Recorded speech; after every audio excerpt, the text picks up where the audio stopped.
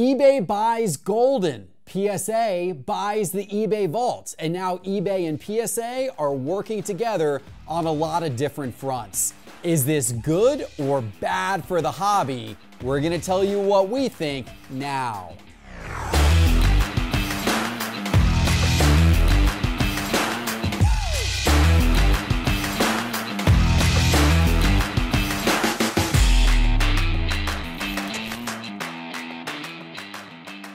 Hello, sports card investors, and welcome to another episode of Cards on the Table. Wow, there was some huge breaking news in the sports card world yesterday. There's a lot to break down, a lot of really important information for you as a collector, what this all means to you. And of course, today I'm joined by best-selling Amazon author Teapot. Welcome to the show, my friend. And of course, what I'm referencing is Sports Card Collecting and Investing for Dummies, a book that you and I and Ben Burrows wrote together. And it is now a bestseller on Amazon. Available now, by the way, on Amazon. Shipping now on Amazon. Sports Card Collecting and Investing for Dummies. And then there's Doug. How's it going, Doug? Glad to not be lumped in with the dummies, I guess. Well, you know, I thought I saw that setup coming, but I don't know. Your basketball team got rid of your head coach.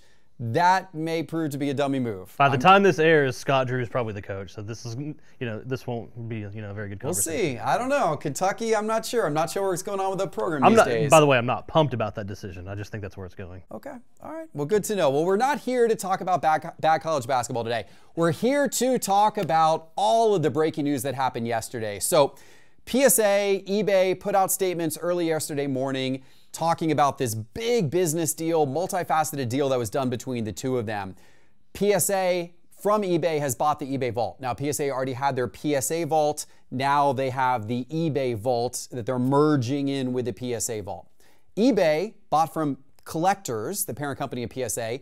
They bought Goldin, which was, of course, the high-end auction house that PSA and Collectors had underneath their wing. And then the two companies, now that this has happened, they've agreed to work together on different fronts, including when you grade cards with PSA, you can immediately push them to eBay for sale. And in fact, they're going to let you push them for sale the moment they're graded. So right when you get the grade, you can immediately push it for sale, so it will actually go live on eBay the moment you get your grades from PSA. So they're trying to accelerate the process. PSA says this is going to give collectors a seamless buying, selling, grading, and storage experience. eBay, of course, benefits from a lot more listings and a deeper relationship with the #1 grading company. There's a lot of aspects to this. Teapot, I'm going to start with you. Good for the hobby, bad for the hobby. What does this mean? Big deal, little deal? Help us break this down. This is another big strategic maneuver. We've seen a lot of this type of stuff happening over the last few years. I do want to know who is always leaking this stuff. Like, who's the Woj? Who's the Jeff Passan of sports cards? Is it Rovell? He seems to be always breaking these things. I'm kind of glad to have that. It's a little bit, fun. But overall, this just seems to make a lot of sense. That we heard the rumors over the last few weeks. Is it true? Is it not? I think this is something that really benefits the hobby in general. We know that a lot of people fund their hobby collection through grading by sending big orders of cards. They hold back, they keep some of them, they like to sell others, and this just streamlines that. I am all about removing friction anywhere that the friction exists in the hobby, and I think this is really a cool idea. We know that PSA has had that direct to consignment through Goldin, but when you have like a base PSA 10 Topps flagship for $20, a lot of those cards don't do particularly well on Goldin. They were not doing great on Goldin. That's not why people are on that platform. They're on there for the big dollar spotlight cards. This fixes that issue. I am curious just always about some of the logistics, like how exactly it's going to work. Is PSA's Collectors going to have an eBay account, or how does that get sold? Is it through some generic vault service account on eBay? What about when issues arise? Like, who's responsible? Are you still going to get your payout if they mess something up?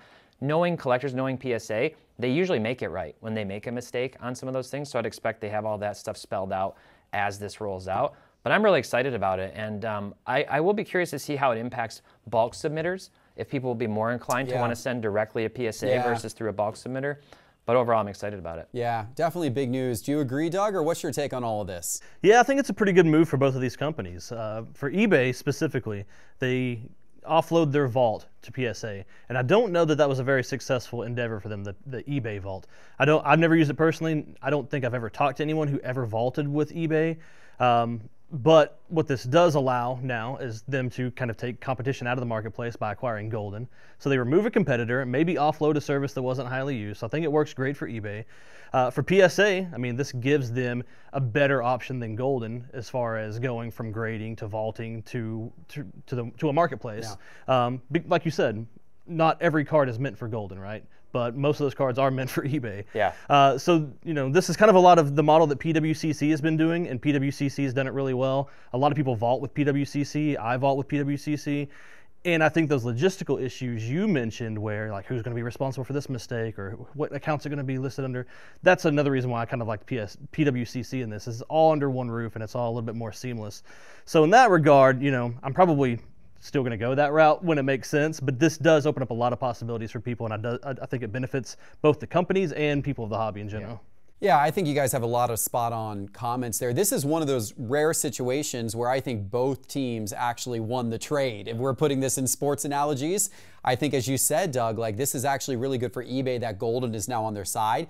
eBay had struggled to have high-end auctions work successfully on their platform ever since PWCC went away and they broke off to go do their own thing, right?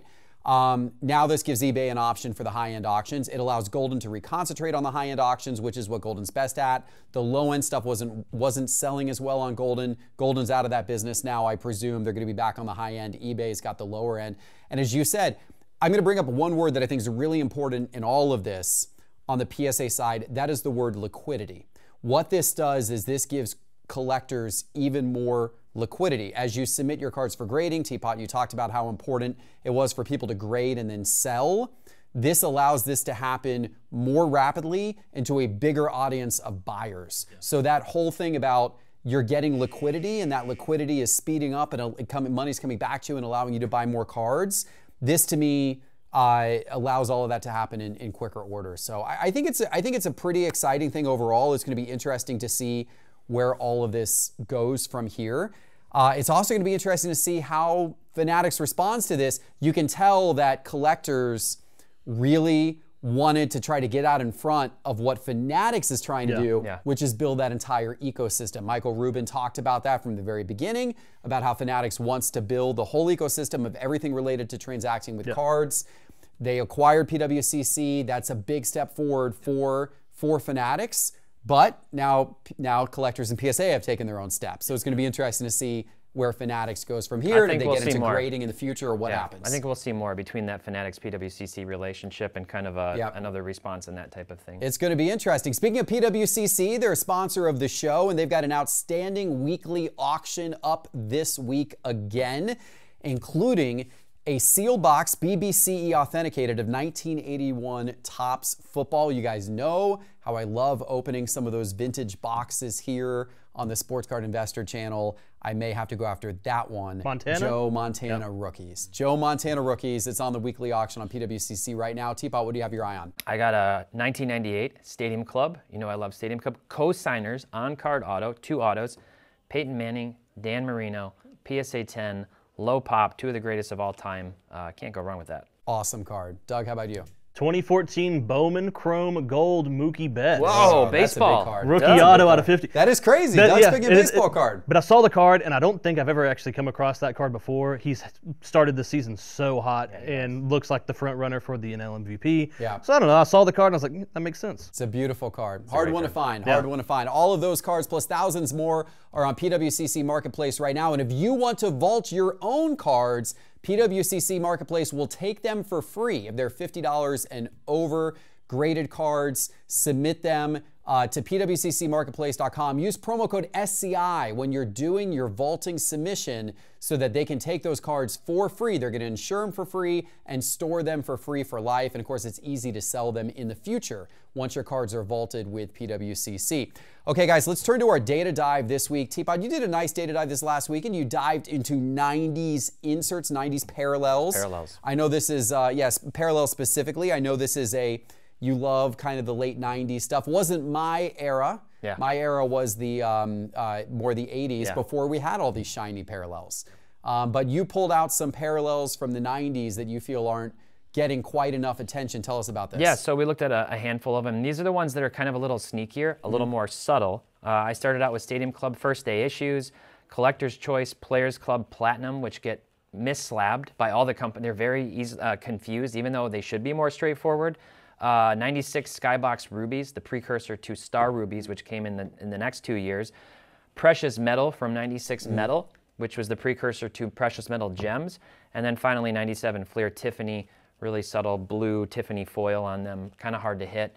All of them have good value, but they're sneaky and they don't always get the eyes on them that the bigger, flashier parallels do. Yeah, these are interesting, and I'm gonna admit a little bit of an area of a lack of knowledge here, in that some of these cards, the difference between inserts and parallels, right? Yeah. And some of these late 90s cards, like I was a little surprised to see the rubies and the precious metal on your list. You're defining those as parallels, not inserts. Right. Explain to me the nuance. Well, there. they are a parallel in the sense that they're a variation of the base card. So it's the base card just with a difference, right? Just like we see gold prisms, silver prisms, things like that. It's the base image. You can also have cases in the 90s and even now where you have a parallel of an insert. So these are parallels of base cards. Right. You can have high voltage and then 500 volts. You have a lot of different things like that in the 90s, but these are definitely categorized as parallels of base cards. There you go. Very, very good educational information there. Doug, what do you think of this list? Has Teapot nailed it? These are parallels that need to be paid more attention to, or are they, or maybe is he missing some obvious ones here? Well, I'm glad you said it first, because I'm also not 100% sure when I look at these. I don't look at a card from the 90s right away and know parallel versus insert.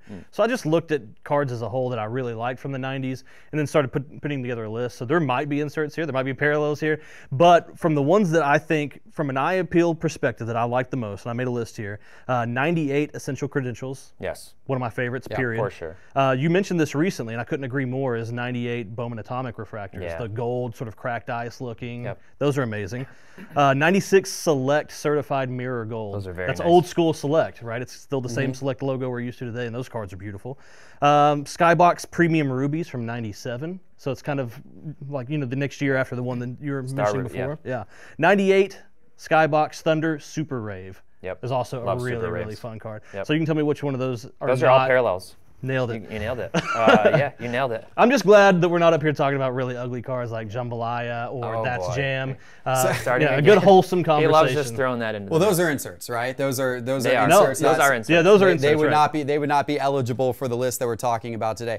I'm going to give you what I believe is a parallel of an insert, just to make sure I've got this whole thing right here. The 1998 Skybox Molten Metal. Yep. The titanium fusion, number to 40. Yeah. Would you consider that It's a parallel of an insert. a parallel of an insert? Because the insert is the regular fusion that's numbered to 250. Yeah. And the titanium fusion, which is numbered to 40, which is the gold-looking version of the regular. So that's a parallel of an insert. Am I right on that? Yeah, that set in the platinum portraits can be a little bit confusing. I love platinum We're out of portraits. time to specify, but you've got the general right idea. Okay. Yes, We there's need- some more nuance. Is We there any need a- 90s in that book? We need a future data dive video. Yeah, actually, Teapot wrote the 1990s card section of it's this in book. there. Thankfully, he was obviously. They had to cut a lot of pages. I got a little crazy. But we need a future data dive video on the nuances between inserts and parallels in the late 1990s Not a bad idea. to make sure that Not a Doug bad and idea. I have our definitions proper of Okay. inserts and parallels in the late 90s cards. We'll work on that. There you go, guys. That data dive is available on YouTube, on the Market Movers YouTube channel. Teapot puts great stuff out every Saturday on the Market Movers YouTube channel. Check it out. Speaking of YouTube, I got to tell you about a very special event that is happening this weekend. This is super exciting. This Saturday here on the Sports Card Investor YouTube channel, it is Trade Night Live from 4 p.m. to 7 p.m. Eastern Time on the Sports Card Investor YouTube. We will be live from the show floor of Cards HQ, and I will be doing trade deals live with customers who walk in the door as part of our trade night. I'm not sure that's ever been done before in YouTube sports card history. If it is, I haven't seen it. I think it may be a brand new thing. It's going to be a lot of fun. I'm even going to be turning to the chat to get opinions from the chat on whether I should do the trade deal or not. So tune in between 4 and 7 p.m. Saturday, and then starting at 7 p.m., going all the way till midnight, I'm going to go on Whatnot, and we are doing a very special break on the Cards HQ Breaks channels on Whatnot. We're breaking 6 cases of Topps Tribute Baseball. It's one of my favorite products. I will be personally doing the break, and we're going to auction off every break spot starting at just $1. It is on Whatnot, the Cards HQ Breaks channel on Whatnot, starting 7 p.m. Eastern Saturday. So make sure you mark your calendar Saturday for those 2 special events. Okay, guys, let's get into the mailbag portion of the show. Some really interesting things happened over the last week. One was 1 million Cubs. This collector, you probably have seen him on social media before. He's got a very active Twitter account, X. He's on Instagram, and he has been on a mission for the last 6.5 years, I believe it is, to build literally a collection of 1 million Cubs cards, 1 million Chicago Cubs cards. Bo Thompson is the collector's name, and he just hit his 1 millionth card. And what makes this newsworthy, in addition to just hitting that milestone, is the fact that Topps caught wind of this, wanted to really celebrate him and make that special. So his 1 millionth card was actually given to him at Wrigley Field at a special event where Topps, he was able to throw out the first pitch at Wrigley Field, and then his 1 millionth card, Topps gave it to him. It was a superfractor of himself in a Cubs hat. So that was the 1 millionth card. What do we think about all of this? Make sense of all of this for me, Doug. I'm going to start with you. Feel very sorry for the person that had to count 1 million of these cards and verify them, assuming that assuming some form of verification was done on this. I can imagine somebody's just rifling through Ryne Sandberg after Ryne Sandberg, Mark Grace after Mark Grace, and that was probably a pretty terrible Wood cards in there too, probably a terrible experience. But I think it's very cool that he was honored by the Cubs. I think it was very cool what Topps did. I can't imagine getting your own superfractor made for you. That's got to be a really cool experience, I'm sure. But I do wonder, what kind of precedent this sets, because if we're gonna start honoring super collectors, then we'll have to have guidelines on who qualifies as a super collector. Then things get a little weird there, because people are going to argue over what makes someone a super collector, or you're going to have people going out to every dollar bin they can find or every estate sale with junk wax and spending $5 to buy these bulk cards and try to be honored as some kind of super collector. So that might be a little weird if we start to try to do more of that. But in this one isolated incident, I think it's very cool. You agree, Teapot? And how else should Topps recognize super collectors? Obviously, as Doug said, maybe you can't do this every single time, but what are ways Topps could recognize collectors? Or maybe they can do it every time, and we just pull people out. I mean, I think it's pretty cool. Here's what I'll say. I can't imagine having 1 million cards. I have many thousands of cards, and recently, as I've been sorting and thinking about what can I display and what, I'm like, I got to sell some of this. It's so much. Like, how do you actually enjoy having that many cards? Do you ever look at them? Does he have it cataloged digitally for searchability, to look up what he has? I'd like to know, what card does he have the most copies of? Because presumably he's got many duplicates of particular things. But far be it from me to knock anybody's collecting style. I'm not about that. If you want to be one of these big volume collectors, more power to you. Somebody's got to know what to do with that all someday. But I generally like seeing people who have that much passion and that much dedication, and I'm all about them getting spotlighted in some way. To define super collector, I don't know if we'll ever define SSP or super collector first. Both of those things get used quite liberally sometimes. But I'm definitely never going for 1 million Drummonds. I've got a few thousand, and that's probably plenty. Yeah, I mean, it is a huge accomplishment. This guy set out, and very publicly, he created his accounts, 1 million Cubs. Yeah, he stuck with it. And he stuck with it for 6.5 years. And as you said, Doug, I can't imagine the actual cataloging of what a million of these cards looks like. It's dedication. It is really dedication. Well, listen, kudos to Bo Thompson, and kudos to Topps as well for putting on such a nice event. I think that was a really, really cool thing nice gesture that they did. All right, guys, let's jump to our second mailbag topic of the day. There have been, Fanatics has made a pattern. Fanatics and Topps have made a pattern over the last year of trying to find ways to insert new interest into new card sets that are coming along. Yeah. Some call it brilliant marketing. Some call it a gimmick. They're at it again. We now have seen that there is going to be a Juan Soto card in Heritage, which has autographed my first auto as a Yankee. That's the inscription. So Juan Soto signs it and inscribes my first auto as a Yankee. That is probably now a big chase. I imagine people are ripping Heritage right now looking for that card. In addition to that, We saw that there's a baseball player from the Angels, Nolan Schanuel, actually has at the end of his bat, the bat knob is a little image of his 2024 Topps rookie card from Series 1, which is pretty cool. And you have to wonder, is that going to end up in a set later in the year? Inception. Are they going to buy one of his buy one of his bats and chop off the bat knob, and then that's a bat knob insert in Definitive or Dynasty or Diamond Kings or something that comes out later this year? Is this getting too gimmicky at this point, or do we absolutely love this stuff? Doug, I'm going to start with you. I guess the concern is, are we reaching like a point of burnout with all the different gimmicks that are coming out? And I would say not really. I mean, it's kind of early in the Fanatics ownership here, and I think they're trying a lot of different things to see what works, and I love that. Many times on the show I've said it's not for me, but I'm glad they're trying it. So as long as they're trying things, seeing if it works, keep the things that work, get rid of the things that don't work, then I think it's a really cool thing. Me in particular, my favorite thing they've done so far is push forward on inscriptions on autos. I've really appreciated seeing all the inscriptions. I did a lot of Bowman U stuff, so for all the Kentucky guys with their inscriptions on the Kentucky cards, I think that's awesome.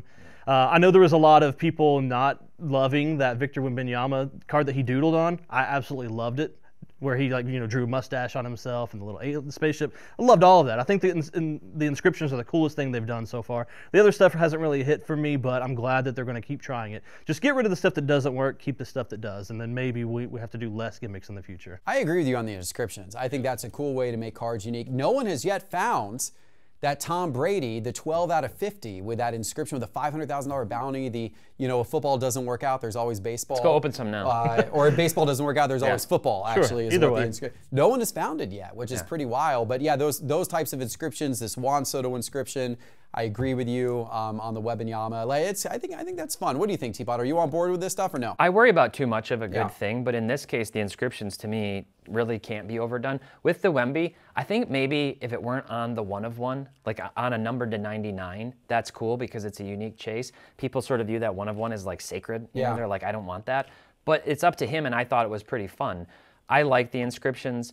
I love that baseball players in general tend to take their autographs more seriously than other sports. That's most important to me. Make the auto, not streak, try to sign it nicely, have a nice looking auto. That's step one. Inscriptions are awesome.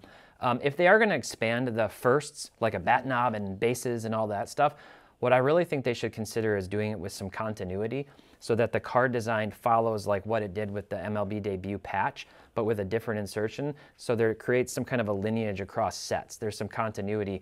That to me seems less gimmicky. It's more like MLB debut patch, everybody accepts as the thing.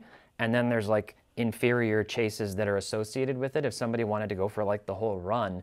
But definitely don't overdo that, I would say. Yeah, the first moment cards, where they put the bases and everything in there. I know they're going to continue to promote those in the future and do more with them. Yeah. And maybe this bat knob finds its way into one of those cards. I certainly would not be surprised if that's the case. I think it's all cool. I think it's good marketing. So far, so good. I hope we see more of it. And I hope we see you. I hope we see you on Saturday as part of our special live stream from 4 to 7 p.m. here on the Sports Card Investor channel. And then I hope we see you Saturday night from 7 p.m. to midnight, of course, all Eastern time on Whatnot, on the Cards HQ Breaks account on Whatnot. And I also hope we see you shopping in that PWCC weekly auction on Sunday. Don't forget to get your copy of Sports Card Collecting and Investing for Dummies, and we'll see you next time. Take care.